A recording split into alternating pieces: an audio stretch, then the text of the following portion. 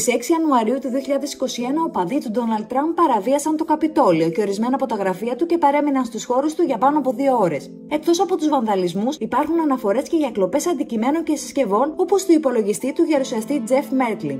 Αν και πιστεύετε ότι μόνο ένας μικρός αριθμός των συσκευών του κτηρίου παραβιάστηκε, η ευαίσθητη φύση των πληροφοριών που περιέχουν μπορεί να αποτελεί μεγάλο κίνδυνο για την ασφάλεια. Είναι εξαιρετικά δύσκολο να ανακαλυφθεί τι ακριβώς έκαναν οι εισβολείς στις ώρες που παρέμειναν στο Καπιτώλιο και σε τι πληροφορίες, έγγραφα, κωδικούς απέκτησαν πρόσβαση.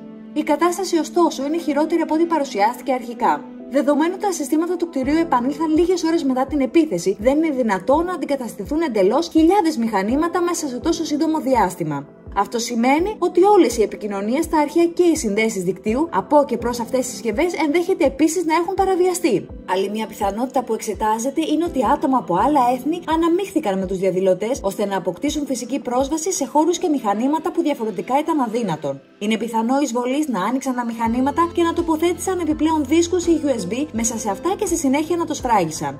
Παρόλο που καμία πρακτική ασφαλείας δεν μπορεί να μετριάσει πλήρως μια φυσική επίθεση, υπάρχουν μερικές που μπορούν να μειώσουν τον κίνδυνο. Όλα τα μηχανήματα του Καπιτωλίου πρέπει να σαρωθούν και οι συσκευές που δεν είναι ερμητικά ασφαλισμένες πρέπει να ανοίξουν και να ελεγχθούν προσεκτικά εσωτερικά. Οι υποδοχές μονάδων USB πρέπει να είναι κλειδωμένες έτσι ώστε το προσωπικό να μην μπορεί να συνδέσει τυχαίες μονάδες USB.